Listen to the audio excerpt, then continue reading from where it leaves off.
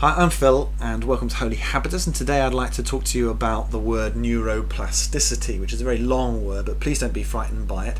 It basically means that your brain is plastic or changeable. Now, this is a discovery of recent science. They used to think the brain was static and set in stone. Now they know that it's actually changing and adapting and rewiring itself all the time in response to what you do with your body. Now, the famous example of this is they did some tests on London cab drivers. They scanned their brains and found that the part of their brain that dealt with navigation and finding your way around and spatial awareness, that part of the brain was bigger in them than it was for your average person on the street. Why? Because what they were doing was going around the streets of London all the time, habitually, trying to find their way around, remember the shortest routes. And that meant that their brain had rewired itself accordingly. Isn't that fascinating? But that basically has implications for discipleship. We often think that we have to think rightly in order to do rightly. But this is telling us that what we do affects what we think. If we do rightly, we'll start to think rightly. If you read Romans chapter 12 verses 1 to 2, you'll see that Paul is telling the Roman Christians to present their bodies as living sacrifices to God, holy and pleasing to Him. And he says that's your spiritual act of worship. Worship's not just singing songs on a Sunday, it's giving your physical lives over to God, your habitus, if you will.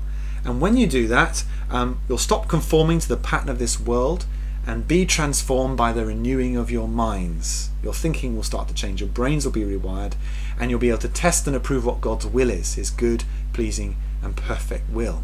Now, that's quite an exciting outcome, because basically it means as you start trying to give your physical lives obediently to God, making your habitus holy, then you'll start to think God's thoughts after Him. You'll start to think like God. You'll start to perceive the world as God perceives it. In the West, we've often got this balance wrong. We've loaded ourselves with loads of knowledge and not been very good at putting it into practice. We might hear 100 sermons in a year, but only take one action or significant action for Jesus.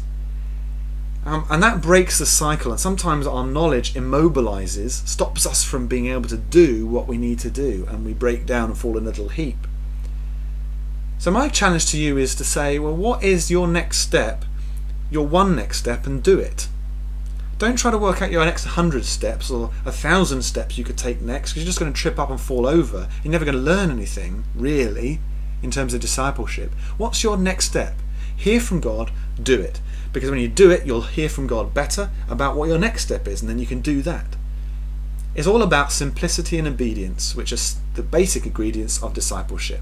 What is your next step today? Go and do it.